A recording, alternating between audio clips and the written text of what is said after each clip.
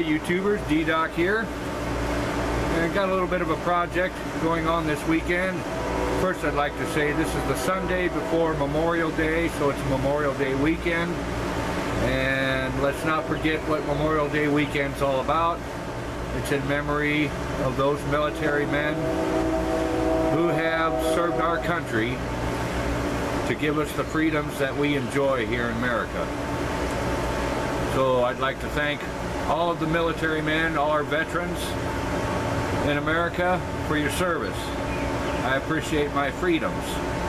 My father is a World War II and Korea vet, decorated in both actions with Purple Star and a Bronze Star, or the Purple Heart and the Bronze Star. So he not only was wounded in both actions, but he was awarded the Bronze Star for heroism above and beyond the call of duty. You'll have to forgive the noises in the background.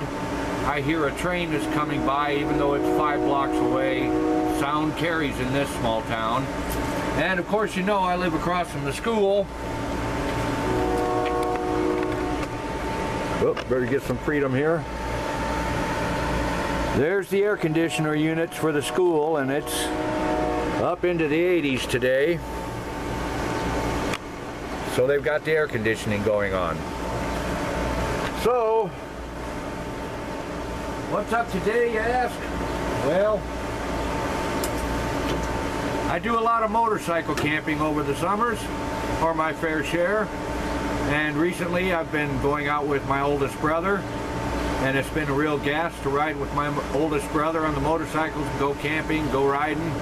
Something I always wanted to do since I was a young pup. He kind of started all the rest of us kids into motorcycling. He finally got a motorcycle again, and we've been working on it and getting it ready so he can go with me. He had a little setback in the last couple weeks, so I've been spending some time going down to help him out, get his running.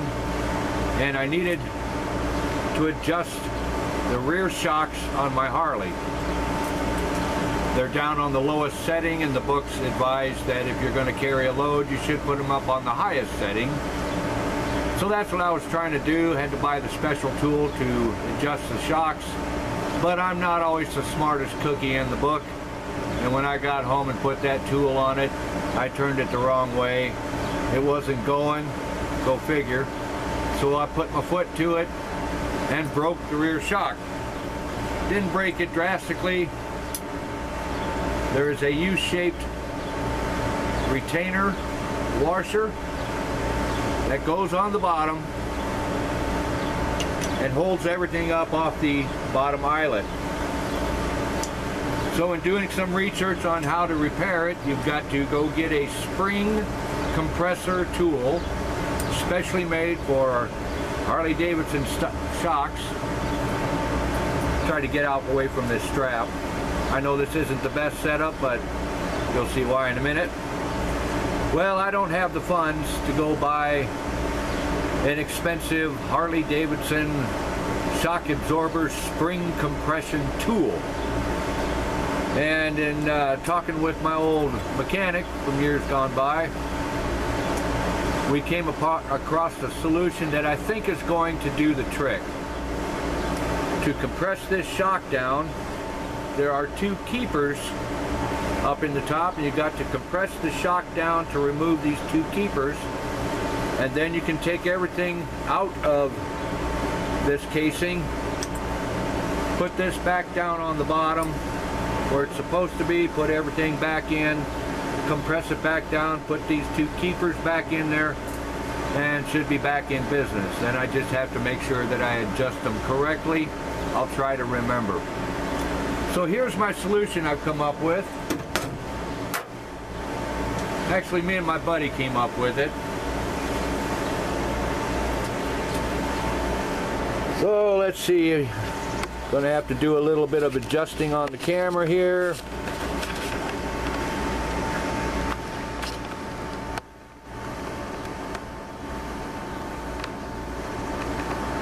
We had the idea, or we came up with an idea of using 2 rims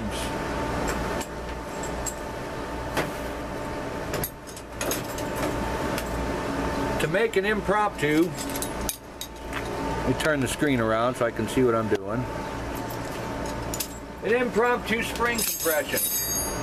So I know I still got the tire on this bottom rim, but I don't have a tire removal machine, and it's Memorial Day weekend and I don't want to bother anybody just to go down and pay money to have them remove this tire. I'm going to leave it on for now because it's going to be the bottom base and it don't matter. I've got these rims to put on one of my cement mixers. Actually, I only got one cement mixer left. I disposed of the other one. To set it up higher, only the center hole is too small. I'll have to eventually grind this out so we can go on the mixer. But until then, for right now, it's going to become a temporary shock absorber spring compression tool. So I'll use the empty one, which is going to be the top, to kind of give you an idea of what I'm going to do. I went to the hardware store and bought two 3-foot lengths of 1/2-inch all thread, and then an assortment of nuts, washers, and a few lock washers. So what I'm going to end up doing, let's say this is the bottom one, I'm going to stick these all threads through the bolt holes, bolt it top and bottom, do all 4 of them, and then when this, I'll do that on the bottom rim, and then this top rim will sit down over the top with a couple extra washers and nuts, and I'll tighten them down with the shock in between, and that should act as a spring compression tool. So let's get right at it. I've already cut the 3-foot lengths into equal lengths, so I have 4 sets of dowels.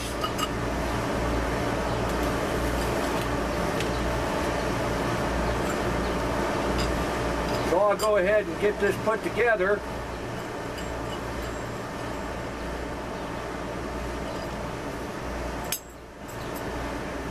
And we'll see what the final outcome is. I think it's going to work pretty slick.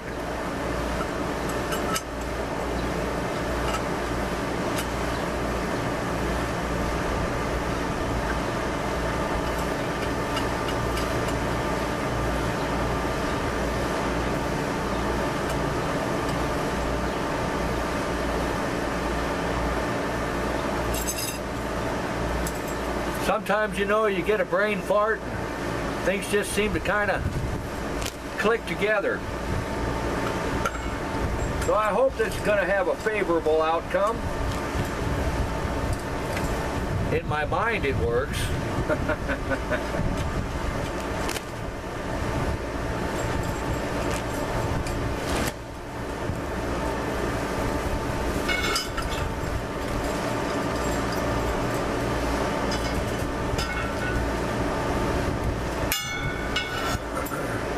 I'll get this last all thread in there, and then we'll tighten them down on the bottom.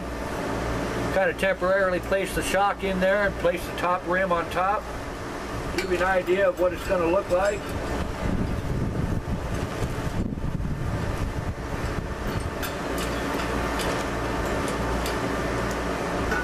My first camp out's in about 2 weeks. So I kind of got to get these shocks adjusted, or this shock repaired and the other one adjusted. So what I did here, you can see I've got the 4 dowels, all thread dowels, and on the back side a washer and a nut, which I will now tighten down the combination of them.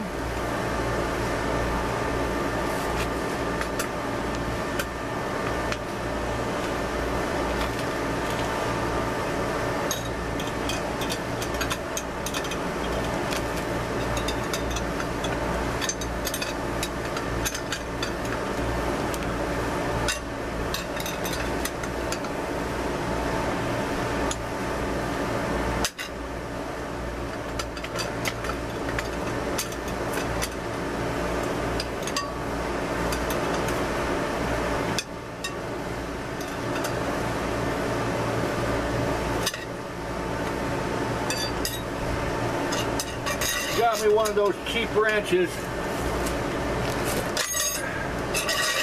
and the opened end is kind of spread out, so it doesn't like to hold onto that nut very well. Before I put the spring in here, I'll go ahead and, or before I do the actual operation, I'll go ahead and get out my good wrenches and make sure everything's secured down properly. But for the purpose of the video, I think I'll just show you what I got in mind.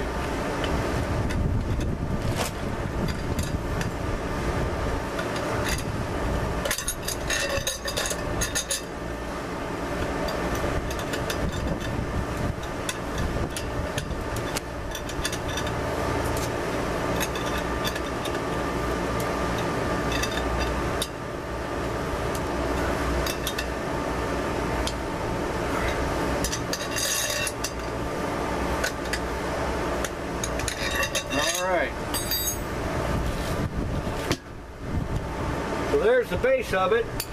Let me grab that shock.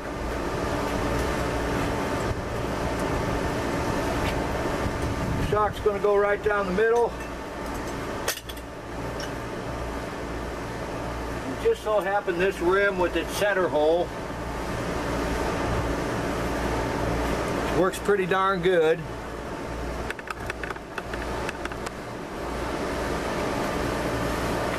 Got the sun in my eyes, so I hope you can see this. So that's how that's going to kind of set. We have to get this top rim, which will just catch the top of this cap, and push it down, which will free these two clips. Then there's enough room in the center hole, I should be able to take those clips out.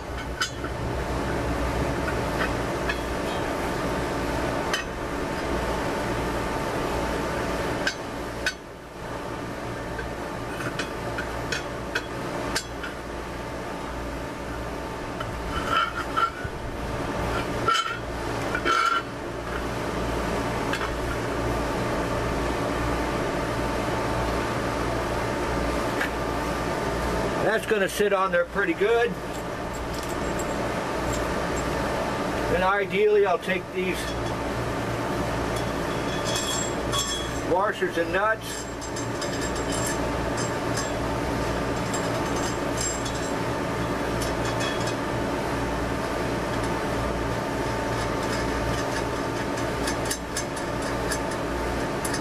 I'll tighten the nuts all the way down equally, and then tighten them equally, pushing down on this rim, and eventually it will free up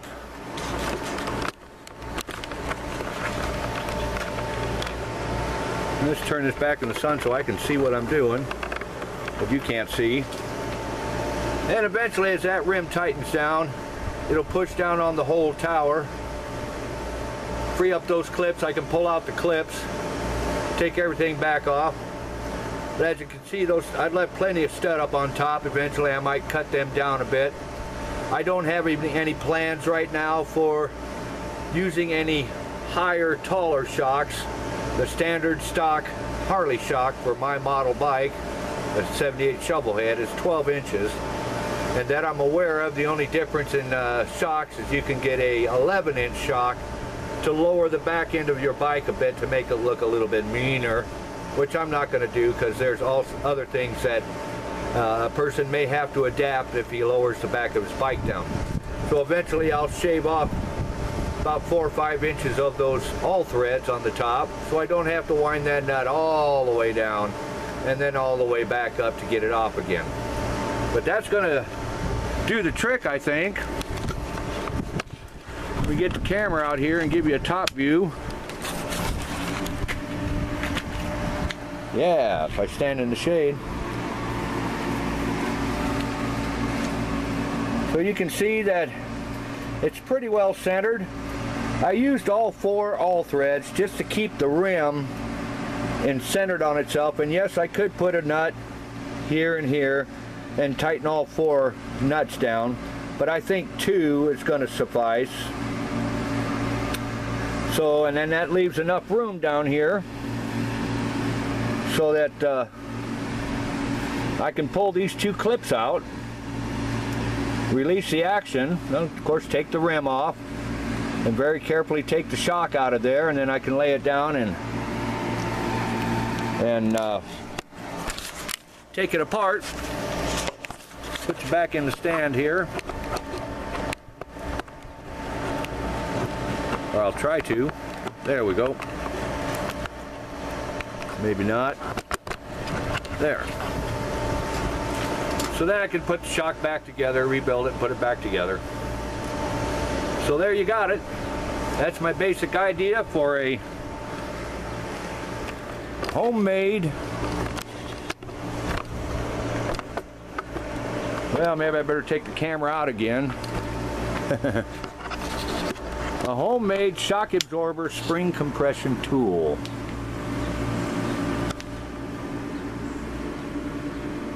Where'd it go there?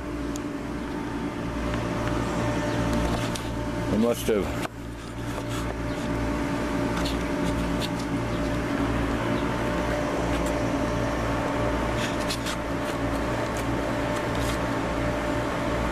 There we go. A homemade spring compression tool. I know it's kind of hard to see in there, but it's in there. There's a shock absorber in there between the 2 rims. I think it's going to work all right. So I'll let you know after I get it done. I don't know if I'm going to do that today or tomorrow. So this is the doctor, and we'll catch you on the next video. I'll let you know how it goes. Thanks for watching.